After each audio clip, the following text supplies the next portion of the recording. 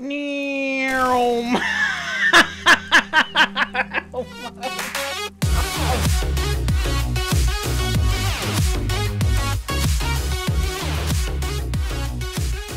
How's it going, everybody? Dragast here, and welcome back to another episode of the Best Besiege Creations. Starting off strong, we got a flying cup here. Just kidding, this thing's actually called the Stipa Caproni, and it was a 1930s experimental Italian aircraft that actually did take flight, which was kind of shocking to me. I mean, looking at this thing, I don't think many people would expect it to actually work, but here's a shot of it in the sky for, just real-world reference. It actually does look very similar to this thing, which is weird. Okay, so let's try and take this thing off and see how it is in Besiege. Now, we can toggle the engines on here, so, oh, actually, I need to load it in first, so there we go. Now we're loaded in, so we can toggle the engines on, and holy shit, we're already off the ground. Okay, I expected this one to not fly too well, but it's looking like it's not too bad at all. This thing is great. I truly don't understand how something this ugly can fly. You know what? Let's try and do a loop with this thing. It feels very slow in responsiveness, so this might be the longest loop ever, but we might actually be able to do one. It's actually very, very fast, as you can see.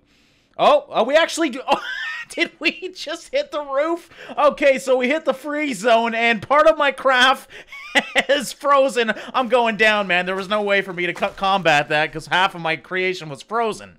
Okay, let's try that again from a lower altitude. I must do the loop here, so we're gonna go as low to the ground as possible, or comfortably possible, that is, and we should definitely be able to do the loop without hitting the roof. Now, there we go. That's how... Oh, shit. Oh, shit. Pull up! Alright, well, fucking nailed it. And by it, I mean the ground. So yeah, this is the shit. Oh my god. I can't... What the fuck else is going on? I can't drive this thing for shit. As I was saying, this is once again the Stipa Caproni, a very awesome Italian experimental aircraft. I do like experimental aircraft just because they're so weird looking. It's not the same typical plane style. I mean, you got pretty much a flying cup here. Alright, but as we always do, let's see if I can land this thing. So I'm gonna shut off the engine here. Oh my god, we are going way sideways. Oh, look at this! What the fuck? This thing reacts way differently than any other vehicle. First of all, I was going so damn fast, and then it just slowed all the way down. I wonder if that's because of the cup design. But yeah, we lost a wheel, but honestly, that was one of the most successful landings I think we've had in a while. So, you know what? The Stipa Caproni's a pretty badass aircraft. Alright, well, I wanted to do a little family-friendly skiing in Besiege, but this is not looking like any skiing that I've seen before. Alright, well, I've gotten to the point where I know how to go straight, which... Oh, shit. Well, there's a bomb there. My bad. God damn it. I fucking break everything in this game. Okay, well, it doesn't help that I've never actually been skiing in the real life before, but I think I've pretty much got it, so I can control each ski manually. It's very hard. Oh, shit. Hold on to her. Whoa, jeez. This is so cool. The actual animatronics of the human is very, very impressive. There's certain things you can do. I'm still getting the hang of it. The controls are not the easiest, but as you can see, you actually use your body. Oh, shit. I tried to hit space to do jump just because I'm so used to that with so many other games. But you actually use your body to kind of push forward and maneuver yourself. It's really impressive. Alright, welcome to the invisible ski lift, ladies and gentlemen. It's fucking grand, because I have no idea how else I'm gonna bring this guy up here. So I figured I would just manhandle him a bit. Okay, come on, get over here. Sometimes this is very hard to control, so there we go. We're good. Let's just slowly drop down to the ground. And did I lose one of my ski poles? No, I'm actually good. I made it up here.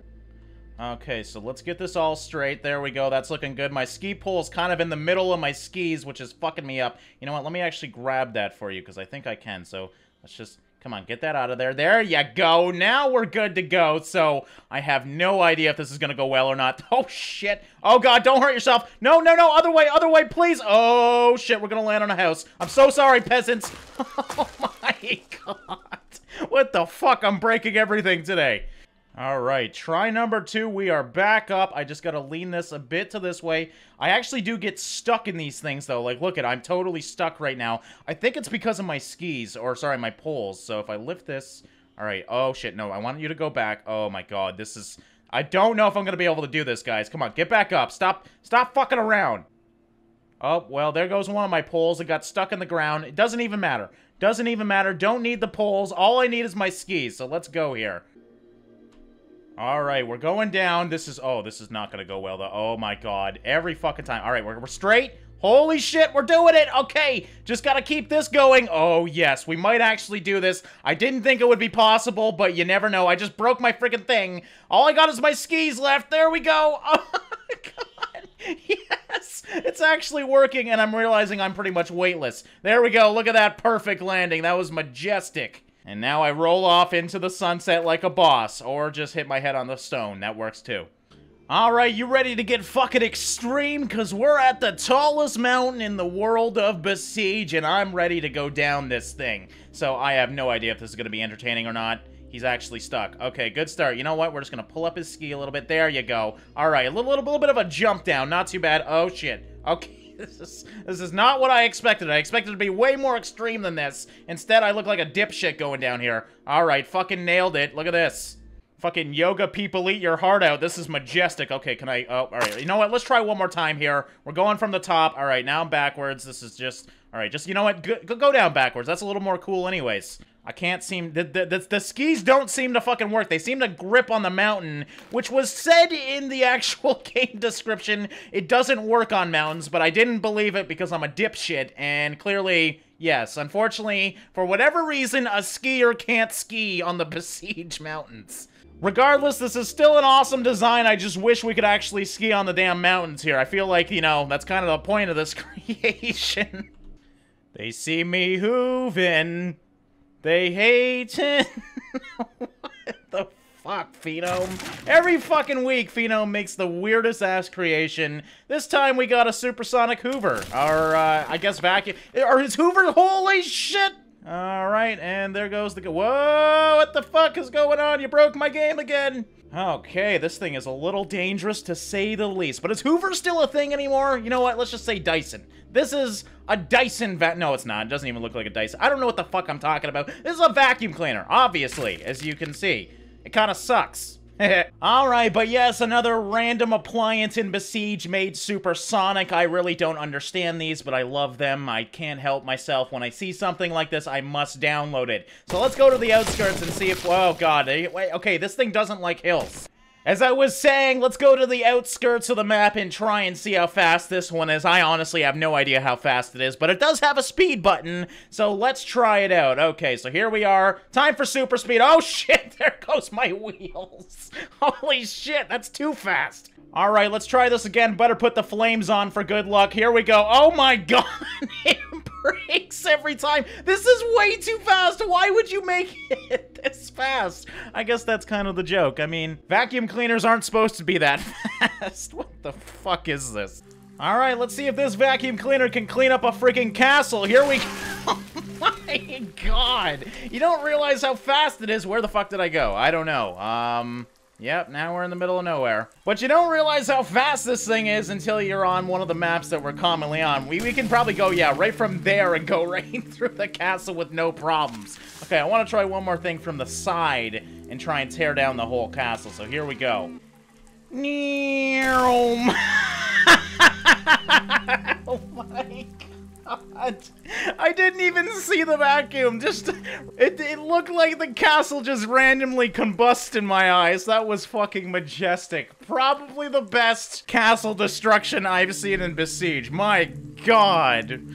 Alright, and it's been a while since we've seen a bomb thrower. Now, this one's got a few unique tricks up its sleeve, mostly having to do with cameras, and you know what? We haven't seen one of these since, I would say, like, vanilla Besiege, so it's nice to see one again, adding a few features that the modded creations of the now have. So first of all, we have this front view, which was basically a crosshair with a red dot sight. Doesn't really make sense, though, because this is a lobbing device. It's more of a distance thing. But it's also got this other camera. I believe this is where it expects the bombs to land, so you can kind of put this wherever you want. And you know what? Let's try this. So we're going to go back. Now that it's technically aimed up right for the center of the castle, it should hopefully hit it. So let's spin this thing up. All right, that is a really dizzy view. So we're going to go down to the wheel here if I can. There we go. We're going to let go a couple bombs, or just one bomb. There we go. Direct hit first try, so that definitely does work. Now, you can hold this open and shoot all of the one side at the same time, which is pretty cool as well.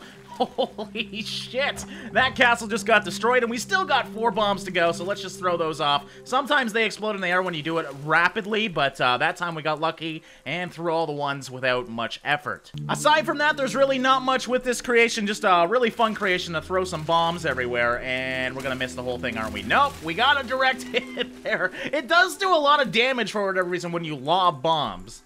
Alright, and if you are curious how this thing works, because they are pretty cool to me, it usually has to do with pulleys. I'm sure if we slow it down here, we'll see how this thing works. So let's put it at a stable 7 FPS, or 7%. And you can see these spikes on the side here and the pulleys in the middle. Basically, these spikes will just go in and actually break those ropes, releasing the bomb and allowing it to go forward like you're seeing here. It's a really cool and simple design, and I don't know, I just like these old Besiege-style designs. So there we go, some bombs exploded on the top, but we also got the castle down as well. Every time it's destroyed the whole castle, it really works well.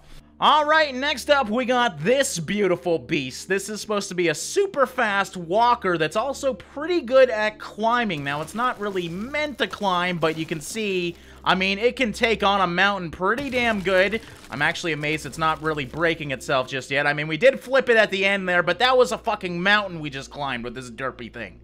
Alright, well, let's try and get this thing to the open ground and see how fast it can move. As you can see, it's a pretty impressive-looking machine. You know what? I kind of want to slow it down just to appreciate this mechanism it's got. It's kind of like a walker, but it's also almost like it has wheels that just have legs on them, as you can see. So each, I guess you would call it a wheel, has 4 different legs that can impact the ground. Now, let's go back up to the full speed here so you can appreciate how fast this thing is. It looks very nervous to me. I don't know why, but when it comes to walkers, they always look very nervous to me. All right, we're going to try and climb this little space here. I think we might be able to do it. I mean, we are braking a little bit, and we're going down. So I think if you could somehow lean with this thing, and if it wasn't so rigid, I think it could definitely be a good rock crawler. Right now, though, it's not the best. You know what? Let's go try and climb the rock crawling mountain I normally do when we're playing around with rock crawlers. So right over here, oh shit, are we gonna fit under there? We just fit under there.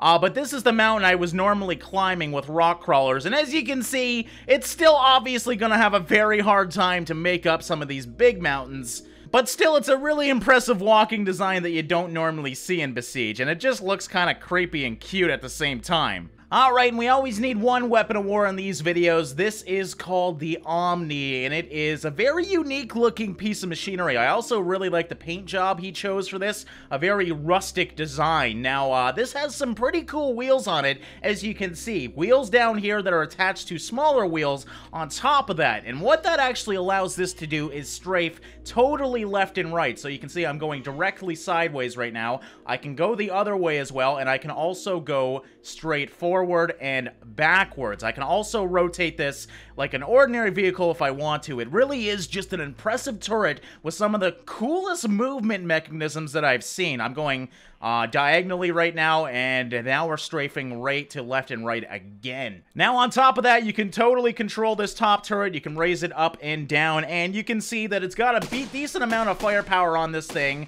We got a bunch of different cannons. Holy shit, I actually hit a house there. And then, of course, we have some missiles as well, if you do want to use those. And I do like the look of these missiles. It looks very realistic. It goes up and then straight downwards, as you can see. And that just looks freaking awesome. What an awesome little weapon of war here. And in terms of defenses, it does have one more unique feature up its sleeve, so let's bring these guys over. They seem to be hopping more than they used to. What the fuck is going on? Am I seeing things, or did they always hop this much? Anyways, we got some defense cannons here that don't seem to work very well. There we go. Now we're pushing them back. But yeah, guys, this is the very cool Omni. This has just been a great week for unique Besiege creations. Let's see if we can... Oh, yes, of course we can dominate that tower if we want to. I mean, this thing's got so much power in it, and I just love the thing. But yeah, guys, unfortunately, that means we are going to wrap up another episode of the Best Besiege Creations. We had a good week of some weird-ass designs as well as some really impressive designs. As always, guys, I just want to say thank you for watching and liking, and I will see you in the next one.